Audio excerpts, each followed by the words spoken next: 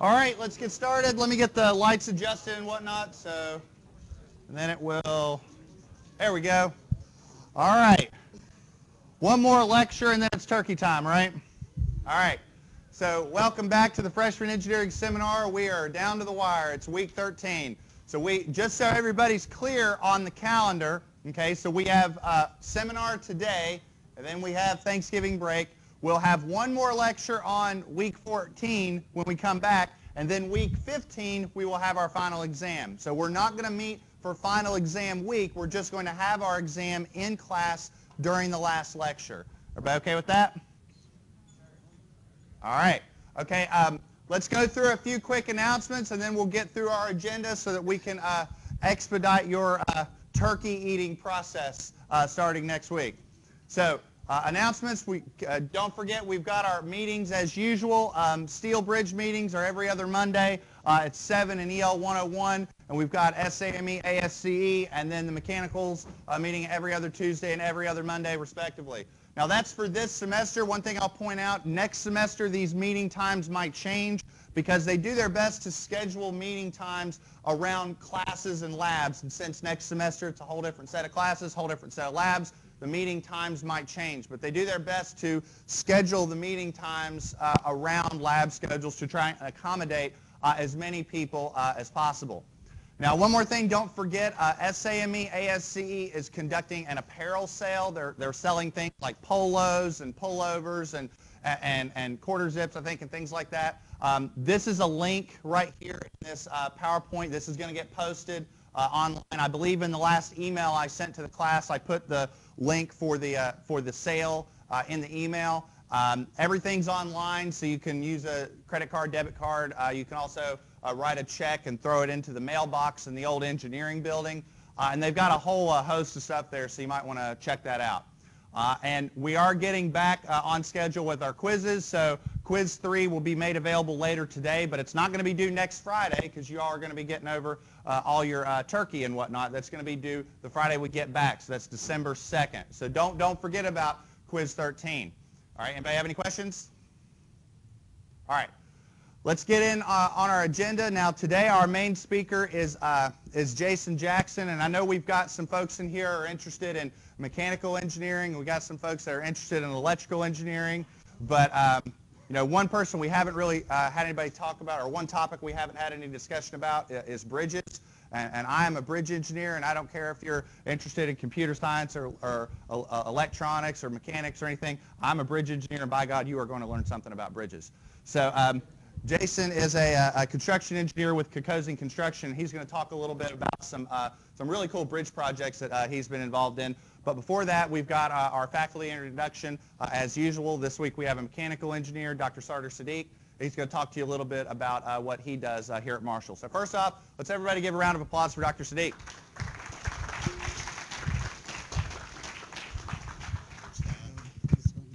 And then I'll get this loaded up for you.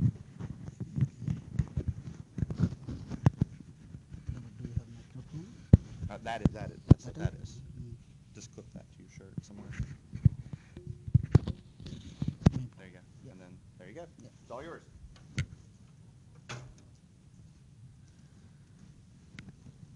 Good morning, guys. Is it good morning or good afternoon? Sorry. Good afternoon. So my name is Sarder Sadique. I believe everybody maybe in the meantime you came to know my name. And I have been here since August 2014. My major area is advanced manufacturing system, and when I appointed in Marshall, another new dimension I have added, it is called additive manufacturing.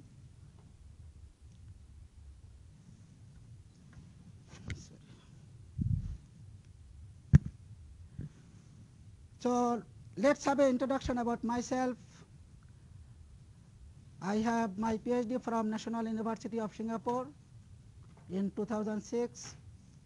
Currently, this university, according to World Ranking 12th in the world.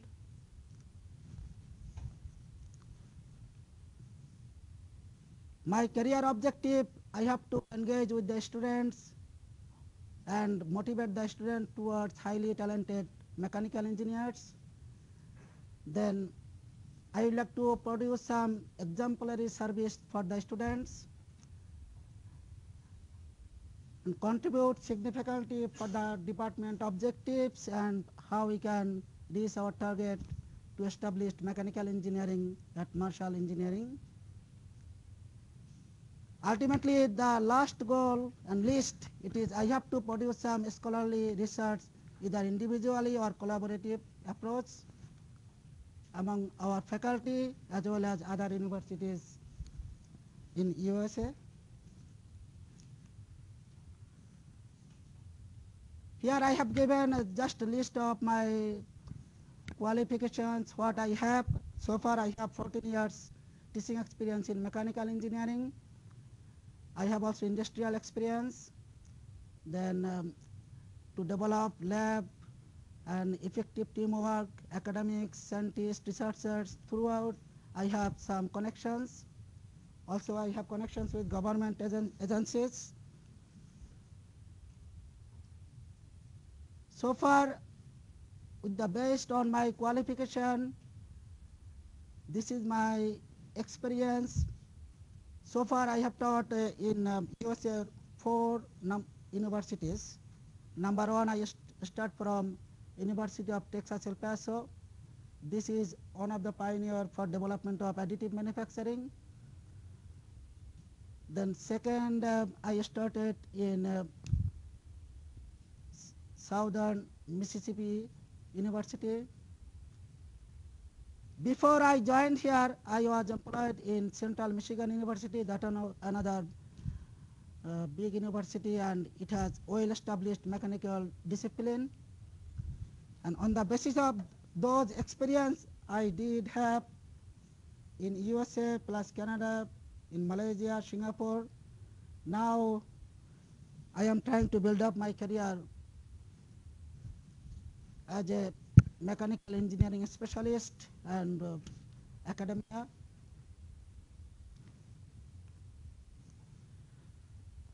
This is maybe a very interesting issue that so far I have started to teach here in 2014. I have now 4th semester, and every semester I am teaching the new courses, as mechanical engineering is the new discipline. And 11 courses so far in the spring 2017, I am going to teach manufacturing processes with the collaboration of RCBI, then Mechanical Engineering Lab 1, Design and Analysis of Energy System. So this is my so far contribution here in terms of teaching. This is my research interest. So at the topmost, I have now interest in 3D printed glass fiber reinforced tooth retainer, then additive manufacturing, electron beam melted aerospace material. All are based on now focus is the 3D printed product plus nano manufacturing.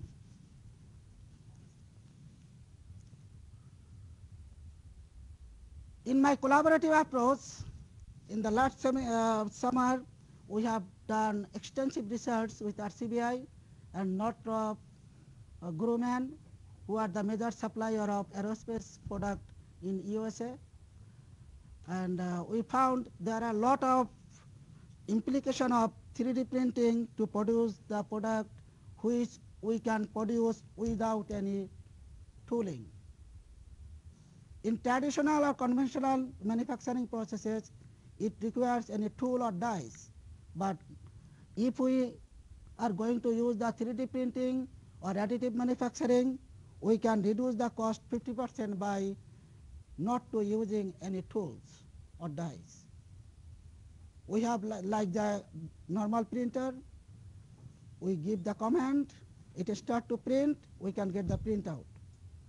In the additive manufacturing processes also the same way, maybe you have to produce the layer around whatever the requirement, 800 layers, 1000, then 1015, you can increase the layer, the product will be the gradually larger and larger.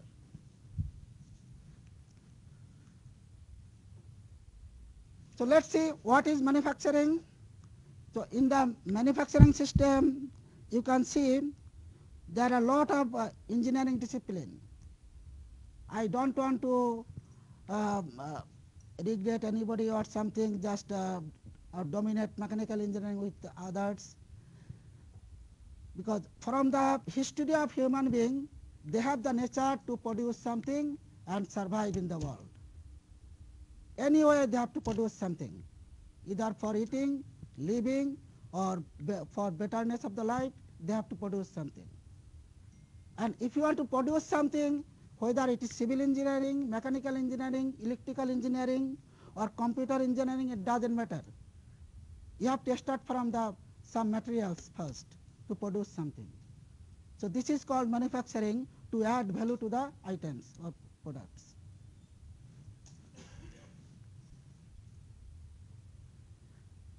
So in this case, you can see the development. You start from background, roll up mechanical engineers, then CNC machining. This is one of the advanced technology, 3D modeling. Now from this 3D modeling or additive manufacturing, you have to develop your curriculum, research and calculations. So in additive manufacturing, most challenges now, the main purpose is design. If you are producing the design of any item, it is going to be adjusted, validated in the printer, and it can change the dimension or shape. So this is the major challenge, that you have to maybe make hundreds of trials to get a final product or item. So I have produced some item for you to visualize.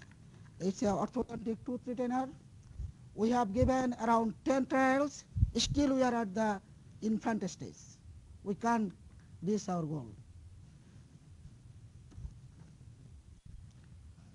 So in that manner, if we think about these manufacturing processes, we can go in advanced manufacturing system, CNC machining, and it is automated process, and whole process is based on requirements, portfolio, conceptual design, product engineering, manufacturing engineering, simulation, build and produce, test, qualify or quality control, sales, distribution, maintenance and repair.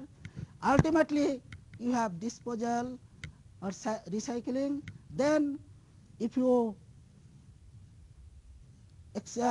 conclude all of your investment, subtract the you already spend for the production, then it will be the total benefits, law or either profit or loss. So this is the usual process we are doing right now for the production of any item in machine shop. We have all the machine shop here in our premise now. If we don't have, we are going to use some other facilities at our CBI. So this is called FANUC controller, program keys, operation keys, everything all together. We can use the program, then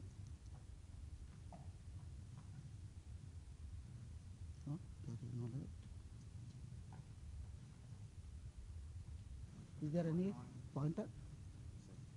You trying to point or? Yeah. Right there. Oh, that there, sorry. So machine unit, when it is reading the program, that program is initiated within the processing equipment, then start to produce the item. So this is the usual like very basic or simple program for standard drilling. If you want to make a hollow shape or hole, It requires CAD/CAM also, which is the fundamental also for additive manufacturing. Ultimately, we have to see the product life cycle using the CAD/CAM, and this is the whole product life cycle using the design process plus manufacturing processes. So first of all, we have to get the necessity of the product, then go for design. Ultimately, you can produce the design for this, then go for process. Ultimately, you can go for marketing when you are shipping, packaging, quality control, production. Then if it's not validated or satisfied, again you have to go through the process, it is called analysis. So change the design, change the product shape, then you can again go for trial and error method to make the ultimate design and confirmation of the product shape. My research interest, already I mentioned, I have to see the additive manufacturing facilities. We have right now 3 additive manufacturing equipment in room number EL109, and it's one machine object 30, it is under operation. We are producing the item from that machine. We have some other item. You can see this one also. One is for metallic, it is aerospace material bracket.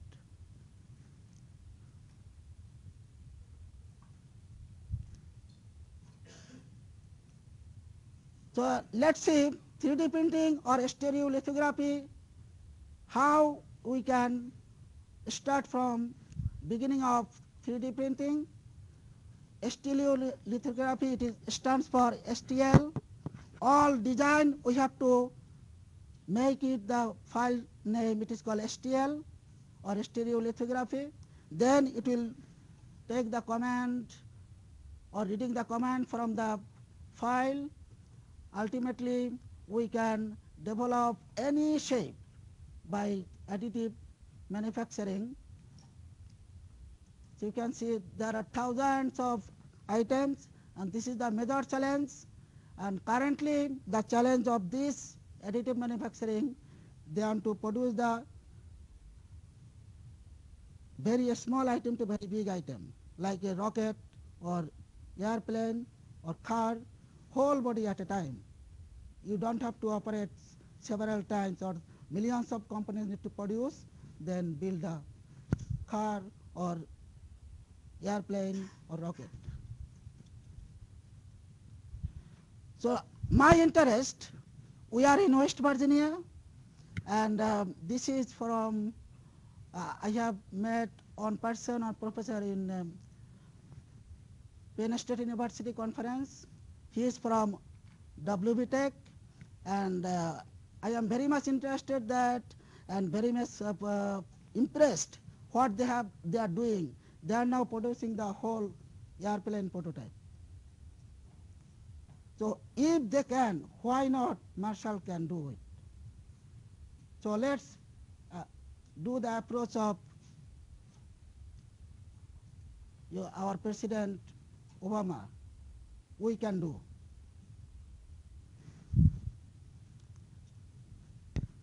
So this is our object 30 prime printer.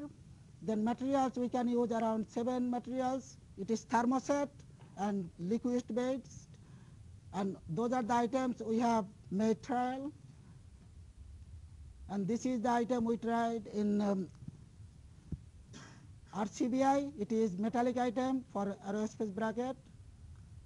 Those are the 2 new machines we have. Maker robot. It's using the thermoplastics, using the filament. And we have the lab. So far we have completed on mechanical engineering lab 2. We have completed 7 experiments using statics and dynamics concept. And luckily we made it. We don't have any lab technician, but still we can do it. So this is the fatigue test what we have done. And in spring 2017, we are going to run the lab, mechanical engineering lab 1, and we have several options up to 12 experiments we can run within our facilities. And it is located at WESC, our engineering building 1301 and 1303. We have the workshop and machine shop in WESC 1220 and engineering old main.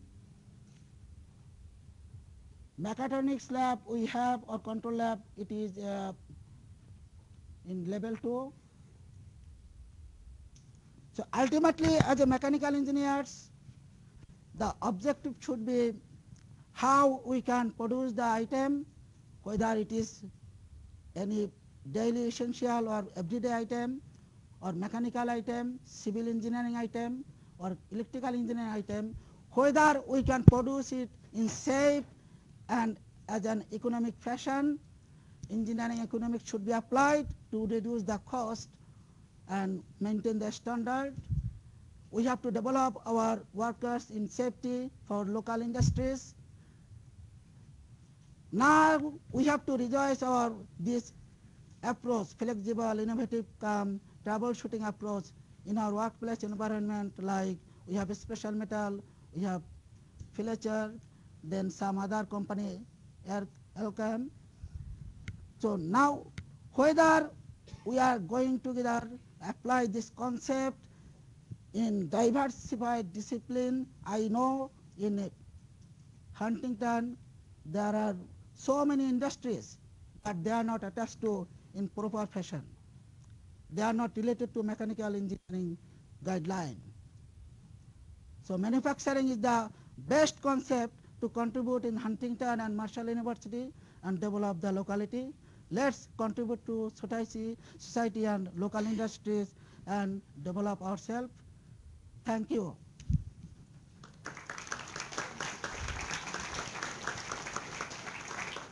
Real quick, does anybody have any questions for Dr. Sadique? All right. Thank you very much. Yeah. Get that, Yeah. All right. So I'm going to turn it over to our main speaker, Jason Jackson, and he's going to talk about a very passion project or passion topic of mine, highway bridges. Who's got Dr. Sadique's items? Okay. If you could just sort of pass those over on that side, and he can come pick them up. All right. The floor's yours. Everybody give a round of applause for Mr. Jackson.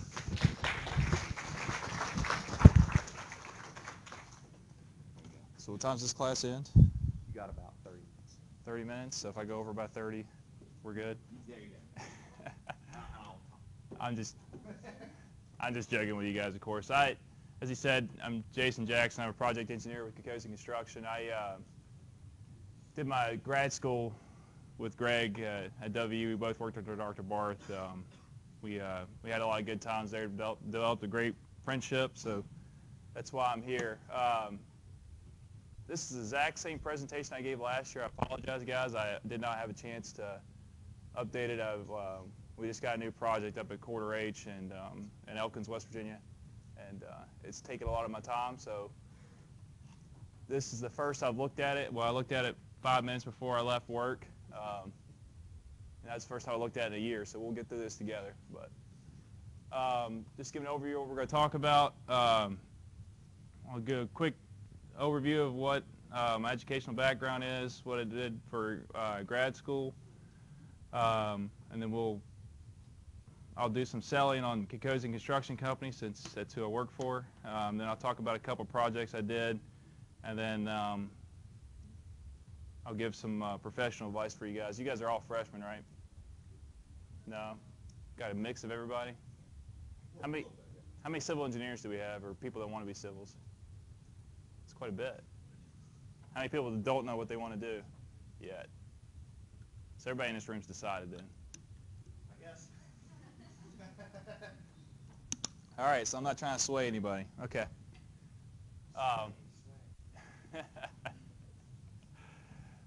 Educational background. I started off at West Virginia Wesleyan College up in Buckhannon with a Bachelor's of Science in Physics with a minor in Mathematics. I went there to play football and got involved in the 3-2 program and then switched over to physics just to get a 4-year degree and then go on and get my master's at WU, which worked out pretty well for me. But graduate research, see if I can remember this, Greg. It's been a while. Lateral flange bending. So when you're, I looked at the stresses on construction loading of steel I-beams during construction. And what happens when you're, this is a bridge deck where they're getting ready to do their, they've set their beams. You know, well, this doesn't have a pier. Doesn't look like it, but two abutments are up. They set their beams. They got their SIP pans on. They're getting ready to do their bridge deck pour. The bidwell's not on that bridge, but this is over here is a bidwell, which is for those of you who don't know, that's just a screed machine basically that has the two rollers on it that go back and forth and levels the concrete out on the bridge deck.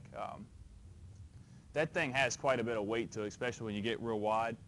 And when you set that bidwell down on this bridge and put all that wet concrete on top of that bridge, it puts a lot of loading on this exterior girder. And what that girder wants to do, it wants to buckle and rotate out. So that's why you have cross frames on that girder to keep it stable. But if I remember right, the equation for design on lateral flange bending stress is way over. Yeah. So we did a lot of FE modeling, a lot of computer programming to model a bunch of bridges to try to figure out an equation that was a little closer to the actual stress that's allowed. Spent a lot of time looking at dual monitors for 2 years, but we learned a lot. Are you actually, you mentioned you're going to pick up with that. Are you still going to? Yeah, that's fine.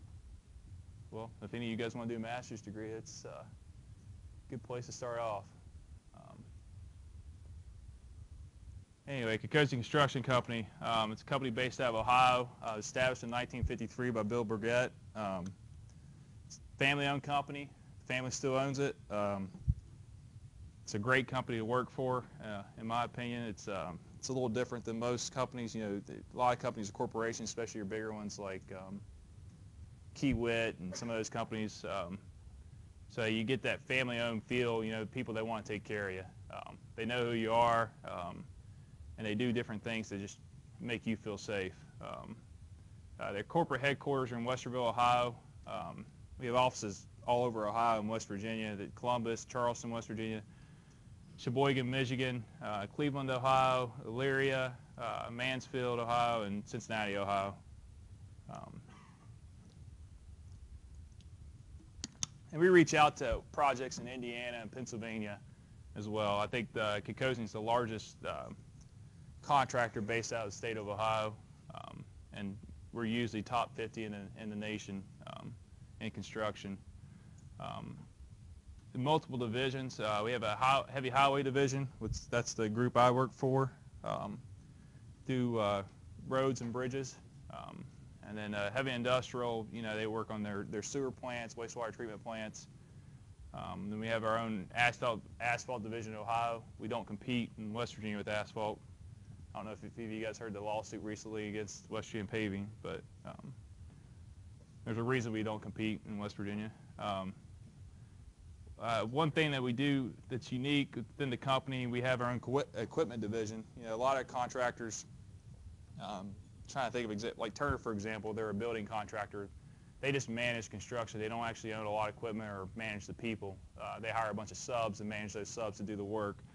We self-perform majority of our work, so that involves having our own equipment, and that's a PC 2000 with the rock truck below it. I'll get to play with some of those here in the spring, hopefully. It'll be my first time around, so that's exciting. Much as I like bridges, big equipment's fun too. But yeah, so we have all our own equipment. We have our own trucking company that moves all our equipment all over, so it's a big organization working together, which is a little bit different than most companies. And then we had the Marine Division, which is out of Sheboygan, Michigan. Those are the guys that get to do all the fun stuff, go to the Bahamas and dredge lakes and do a lot of underwater work. But not everybody gets to do all that fun stuff. But, we also have a few affiliates, Integrity Kokosing Pipeline Services. I think they're in West Virginia working right now, putting in some pipeline, but they're just a sub for gas companies, putting in compressor stations and pipelines. McGraw Kokosing, they're kind of close to or not integrity, the industrial division.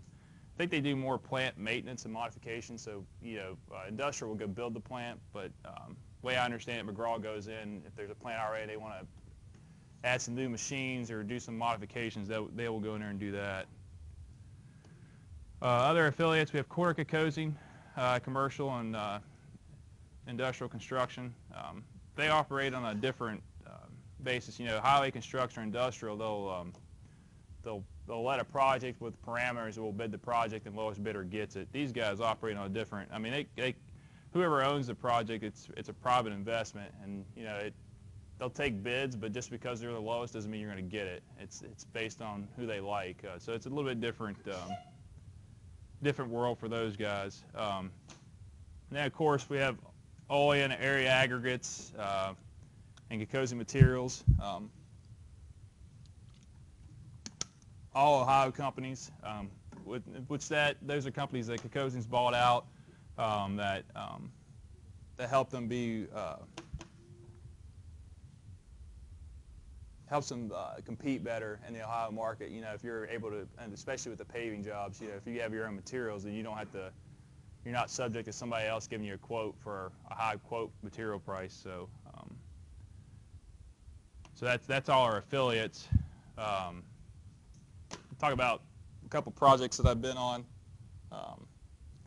First, I'll tell you, any of you guys interested, I know there's a lot of civils in here, but there's, civil's a broad degree. You can go into design, you can go into construction. There's multiple things you can go into. How many of you guys are interested in construction? So we got a few construction guys in here. I will say that I may be a little biased, but I think you picked a good degree. Like I said, it's real broad, and you hear a lot of civil engineers going into the oil and gas, working for oil and gas or other industries.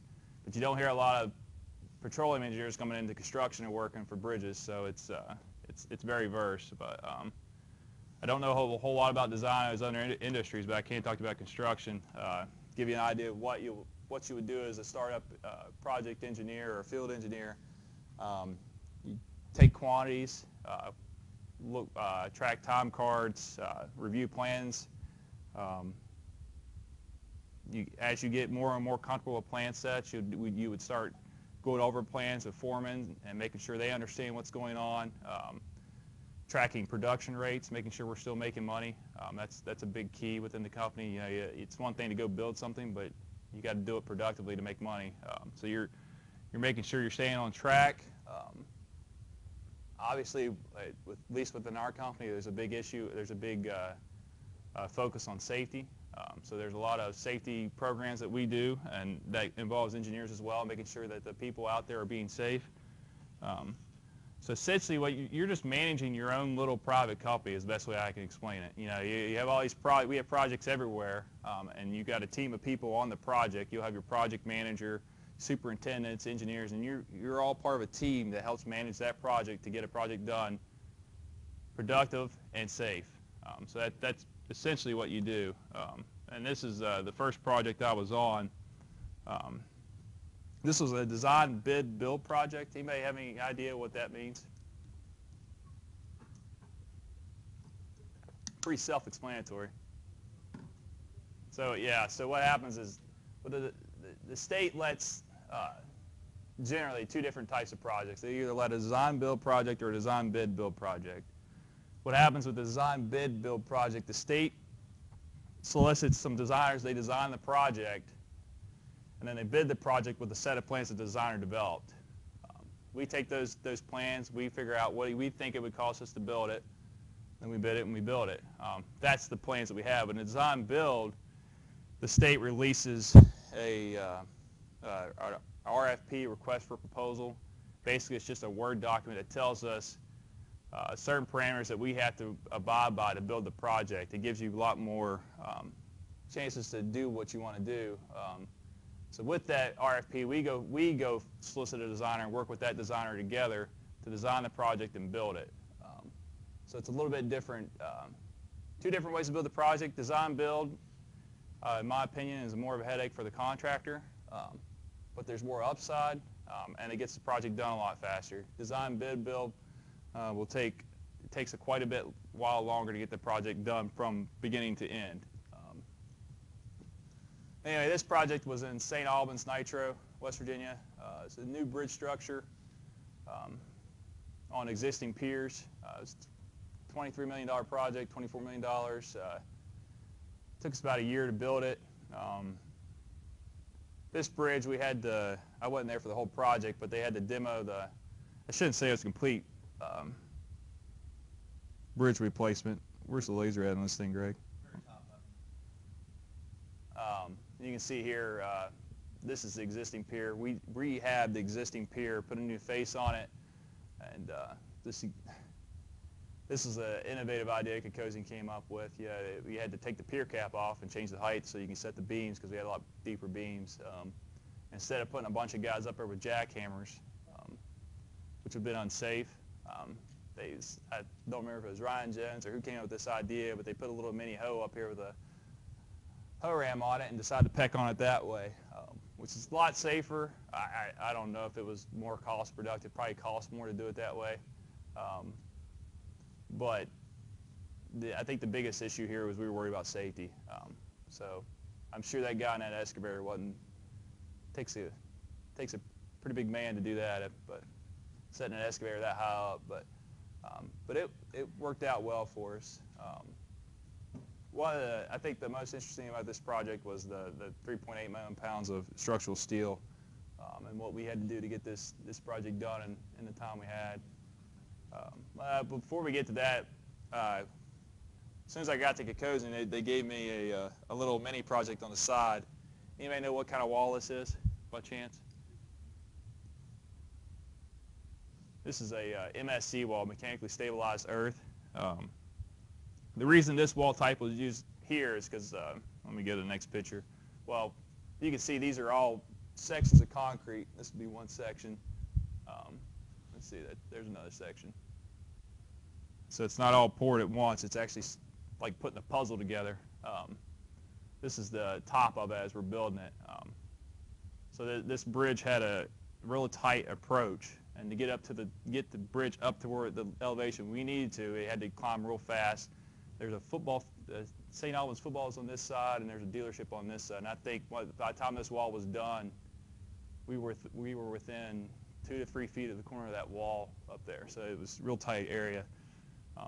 But you know, with your other like Solnell walls and stuff, you got to have large tiebacks to hold that wall up. So you got to go way back and get a lot of real estate to put that wall up. These MSC walls, the only thing holding up these panels are these aluminum straps, and they range from 18 to 12 feet long. And what's holding that wall up, you see these straps are bolted to these anchors that are poured into the concrete when the wall is precast at the manufacturer. These walls came in this way from I don't remember who we bought them from, but so we set these pieces of wall and we run these straps back, and the sand actually will build it. Once we get all this level of straps up, you can see here this loader's getting sand right now. He's going to dump sand and they'll roll it, and that's actually what's holding that wall up. The sand acts as like almost like sandpaper, you can imagine. It just lays on top of it and just compacts those aluminum straps down. And you can see here real close, there's actually raised sections on those straps. Thought it was, one of the guys, I don't know if this is true or not, one of the guys in Fredericktown said when these things first came out, they took one of these and buried it in the ground and strapped a truck to it. Now whether this is true, I don't know, but he said they tried to pull it out with the truck and couldn't pull it out. So it's interesting how that works. But yeah, to give you an idea of what I had to do, each one of these panels is specific to where it goes. So with the time sensitive project, if you were missing one panel, say you were missing that panel, you couldn't go up with the next row, which is a big deal because we had that $1 million incentive to get the project done. So every time a truck come in, I had to make sure we had all the right panels, make sure the guys are putting the panels in the right place. We had a couple issues with a panel that cracked. We had one panel that was missing, but essentially I had it was a job in itself, just making sure we had keeping this going so we could get up to here to finish the superstructure. So this is the actual steel superstructure on the bridge. Those girders are 11.5 feet deep. they were not small girders. A couple of things with this, other things with this project. This is the Canal River. A lot of barge traffic, so we couldn't just go out there and build a causeway to get out here to set cranes on. We had to work during the day and then get out of the way for barge traffic to get back through. So we put our cranes on barges, our man lifts on barges, and we would put them out there, and then when we got done at the end of the day, or if a barge was coming through that was scheduled, we'd get out of their way and let them come through. So that in itself made the project a little more difficult.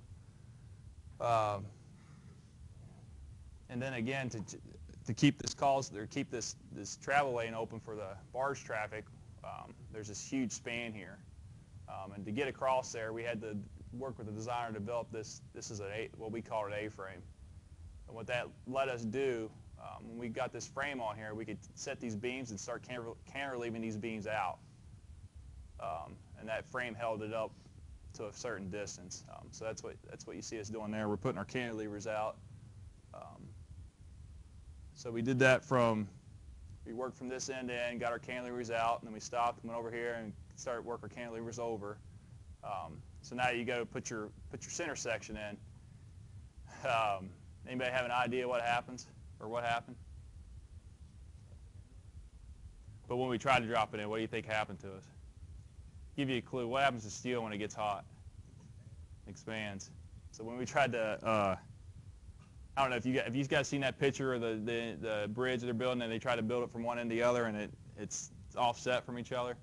We were standing there, we kind of had one of those moments. I mean, obviously we have surveyors and designers that look at all this stuff, so we fairly confident it was going to work, but not when the temperature was 98 degrees during the day. So we went to go set that center section there, it wouldn't fit. We were off by I think maybe a couple inches or something. We had to get it in there, so anybody have any idea what we did to get that beam to fit? Yeah, that's what we did. They actually turned it sideways and ducked it down the water, picked it back up, and it went right in, which is interesting. But yeah, that's part of being part of what you do as a project engineer or project manager, construction. Yeah, every day some of the guys joke you're a firefighter, you're putting out fires. Every day something's going on. You know what I mean? If something goes wrong, you gotta be quick on your feet, think of a way to solve the problem and keep the project going. That's engineering. You're solving problems. I mean, you guys will find if some of you guys go into construction, you'll get to route some of these guys. Experience is number one. Those guys that have experience know what they're talking about, and you can learn a lot from those guys. So you're not going to be out there on your own. You're going to be out there and you're going to learn, and you're being around a lot of great people in the construction industry. At least that's what I've found. And this is just a picture of after the deck's on, stay-in-place decking that they're putting on before we do our deck pour. I just like the picture because of the crane, but I like cranes. This is when we're done. They actually had once the bridge was done, the city of St. Albans and Nitro had what do they call it when they put candy in the back of cars, trunk or treat. Had the kids come up, so it's also fun to get a project done. You stand back, you build something, say, hey, this is pretty cool, and watch the people enjoy it. So that's part of the enjoyment of what we do as well. Another project I did, I'll try to go through this pretty quickly. This was a design build. So this is what I was talking about earlier, where they gave us a scope, and we could change and do whatever we wanted within that confined space that the RFP constricted us to.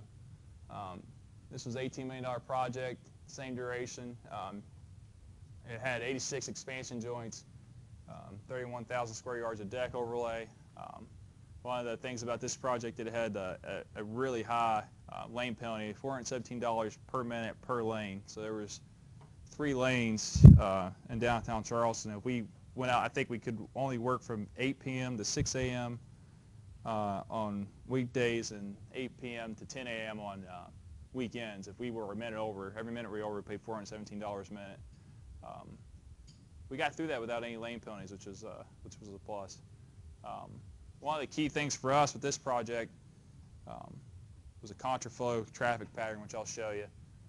So you either had to work in those lanes, because you had to either do the work in that lane closure and the hours I just mentioned, or you had to find another way to do the project. So we decided to go with this contraflow, which was the opposite way, another way to do the project. How many of you guys drove through Charleston last year? Didn't even know anything about the contraflow? Did you like it? You disliked it? It was good? All right. You're just saying that because I'm here. How do you?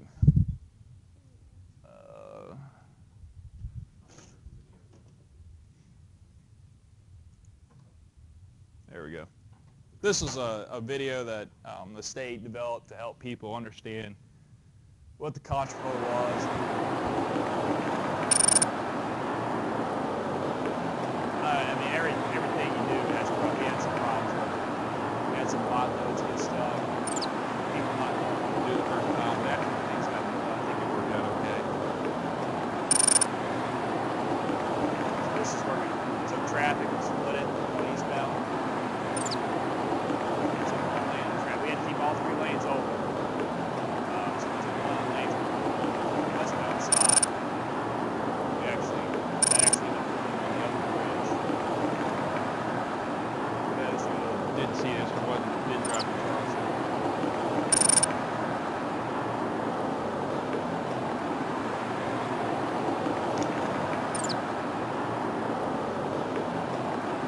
So we had to maintain 3 12-foot lanes. So by putting this lane over here, that got us down to 24 feet of lanes that we had to maintain. The bridge was 55 feet, 54 feet wide that we had to work on. So essentially that gave us 27 feet or so to work with sides. Once we got traffic over the bridge, sent them over to the median.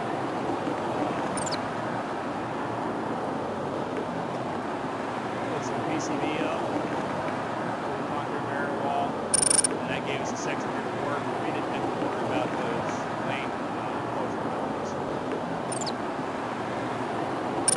So essentially that's why we did the contraflow. So for this area of work, we wouldn't have to worry about those lane closure penalties. Whether or not that was the best way to do it, that's how we did the job. In our mind, that was the best way to do it. I don't know who the other contractor was that did it. They didn't think they did it this way. But that's part of design and build. You can do, every contractor may have a different way of building something, but who has the best idea, that was the best way. And then contractor came back in once they got off the bridge and came back on this side. And obviously we did 4 phases so we could get all areas of the bridge. What we were doing, I guess I didn't tell you, what we were doing, we were doing an overlay. It's typical of most projects. You know, you come in with a mill. This is a mill. You take off the top ½ inch of deck, and you come back in with a hydro machine which shoots water jets on the deck and creates pockets to do your overlay. And that overlay is just a latex modified concrete that comes back down and just puts a whole new surface on the bridge deck, which is, you do a lot of overlay projects in West Virginia. A little bit different about this project is it had the rebar in this bridge deck was black bar. So most bridge decks are epoxy, keep it from corroding. This one didn't have epoxy bar in it, so they had a cathodic protection system that supplied a small charge to the rebar to keep it from corroding. So that's what this was, and that's another reason we went to the, because it takes more time to do that. So that's another reason we did the contraflow. 2 minutes, all right. Skip that. That's the expansion joint, one of the 86 we had to do.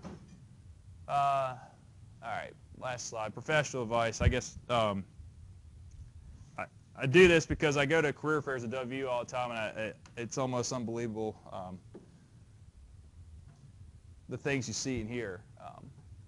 I think right now, you guys, the most important thing is keep a good GPA. I'm a firm believer that GPA is not how smart you are, it's how hard you're willing to work. You know, put your Xbox down, skip a football game, do what you got to do to keep a good GPA, because when you come to me and hand me a resume at a career fair, if I see anything below a 3.0, I'm wondering how hard is your work ethic. I mean, also, I understand there's situations, so I'll ask questions to find out what happened or if there's a reason that you have a lower GPA. But I'm a firm believer it's on how hard you're willing to work. It's not how smart you are. I mean, somebody that's smart, you may come to them faster, but you may have to put in an extra 2 hours. But that shows that you're willing to work hard. And when you come to work for us, you're going to do the same thing. Get involved outside of class. Anything you do outside of class shows again that you're a hard worker. And then get experience. Sometimes it's not what you know, it's who you know. So if you get the chance to meet somebody that's in construction or if you want to go in design or whatever you want to do, if you get the chance to meet somebody and talk to them, get their number, get their card. I'll give you a real quick story before I let you guys go. The reason how I got hired on with Kokosing Construction Company, I was hired with Turner in D.C. first, and then I had worked at a DOH project my freshman year at Wesleyan, and I met a guy named Bryce Burgett. Didn't know who he was, got his card. Talked to him a little bit. So I accepted the offer to Turner. Didn't really want to go to D.C. I'm more of a country guy. And I was talking to somebody and said, do you not know people that you worked for in the past or cards or anything? I said, well, then it hit me that I had this guy's card from Kokosing. So I shot him an email. It turns out he's the son of the owner of the company. And he got me an interview with the guys in Charleston, which got me the job at Kokosing. So it's not, a lot of times it's not what your GPA is or it's not what you know, it's who you know. So get out there, shake hands, meet people. It's a competitive market out there for you guys, so what you do now matters. I'll end it with that. I don't know if anybody has any questions. Quick questions for Jason?